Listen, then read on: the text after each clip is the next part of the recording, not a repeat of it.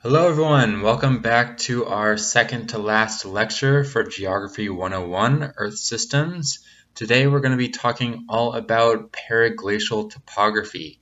So these are areas where we have receded glaciers. So periglacial landscapes are areas where a glacier has retreated, leaving exposed areas, often with lots of permafrost.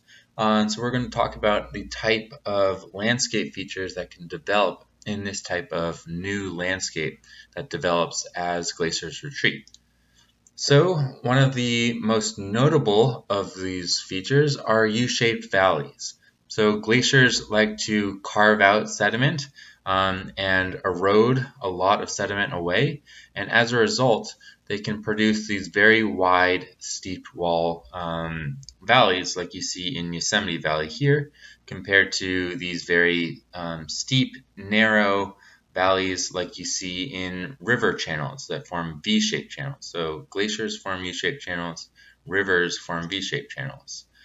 And so when these U-shaped channels get filled with water, we can have a fjord. So this is a fjord in Norway that I took a photo of.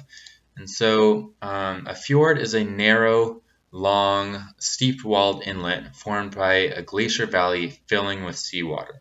So usually when you have a tidewater glacier, a glacier that terminates in the ocean, and that glacier then recedes, then the part of that glacial valley will be below sea level and will be filled with water. Additionally, when you can have large number of glaciers retreating, you have sea level rise, just as we see with climate change. And so as the sea level rises, more of that glacial valley can be filled with water. And so repeated erosional events from lots of glaciers carving out that valley can mean that large portions of that valley can be filled with water. And so as a result, a lot of periglacial areas, especially if they're near the ocean, will have extensive fjord networks. For glaciers that end on land, though, instead of fjords, we get lakes. So proglacial lakes are lakes that are in front of a glacier, but we can also have periglacial lakes that are further away from the glacier in previously retreated glacial landscapes.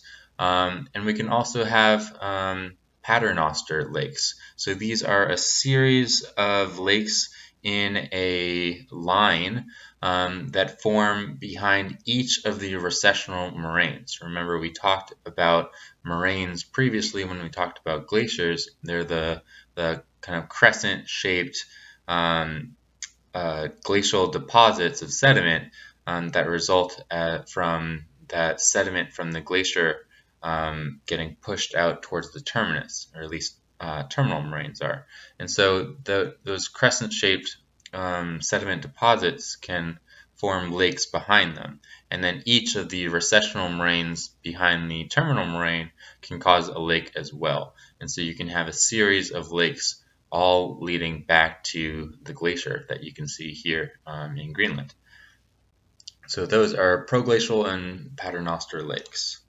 Next, we have drumlins. Drumlins are very cool features that you can see all throughout different landscapes.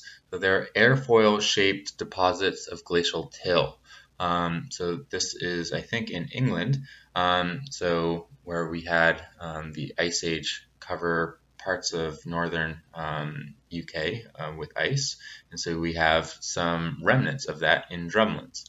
So drumlins form when a glacier is flowing over a particularly resistant rock that is not being eroded, and you have glacial deposits of till behind it.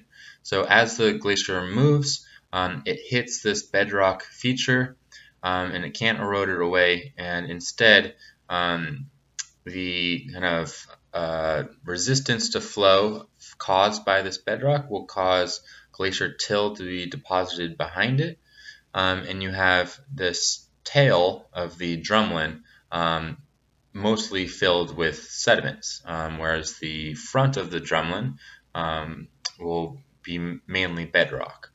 And so you can always look at a drumlin and know that the steep side of the drumlin is where the glacier was flowing into, and then the long side of the drumlin is pointing away from that glacier.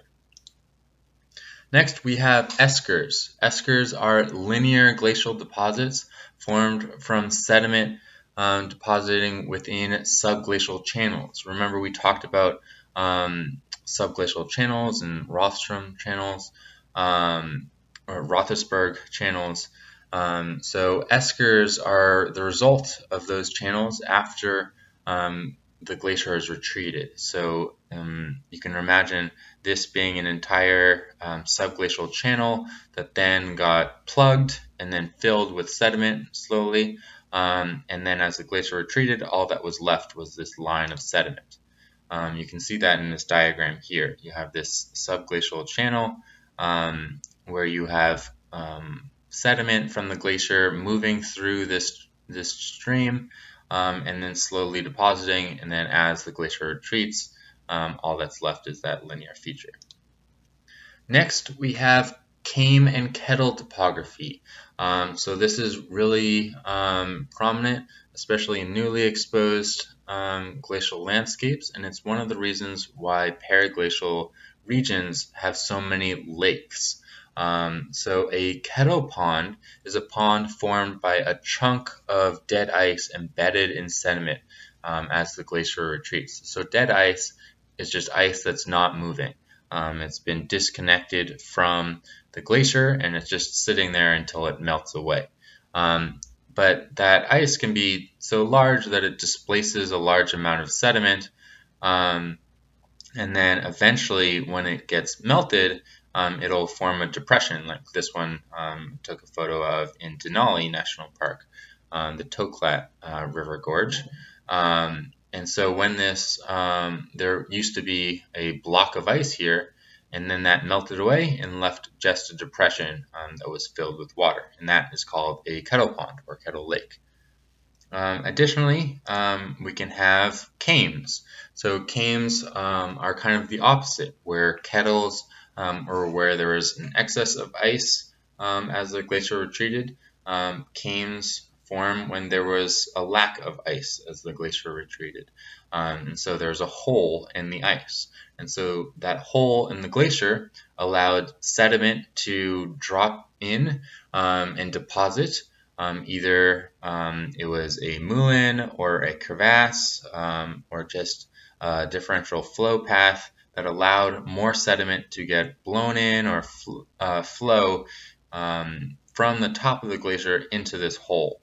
And then as this glacier retreats, that deposit of sediment remains, leaving this mound or this kame. And so that's how kames are formed. Next, we have pingos. So pingos are cool features in areas where you have lots of permafrost, usually discontinuous permafrost, so layers of permafrost that are not uniform throughout the entire area. And when that happens, you can have groundwater flowing through the open areas of the permafrost when you have an artesian well. And so when the temperature is cold enough, as the water flows upwards from that artesian well through the discontinuity in the permafrost, then an ice lens forms. So as the water gets pushed up, you have more freezing occurring, and because ice takes up more space than water, then you have frost heaving and the soil above it being thrust upwards. And as a result, you can have mounds develop above these ice lenses that are several meters to 70 meters tall as a result, and you can see those here.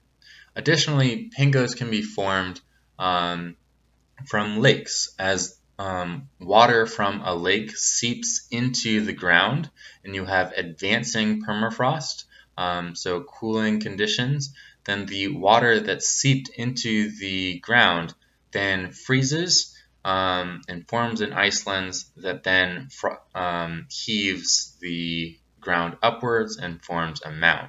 So those are the two different types of pingos that can form. An open system pingo formed from discontinuous permafrost with an artesian well, and a closed system pingo formed from a lake with advancing permafrost.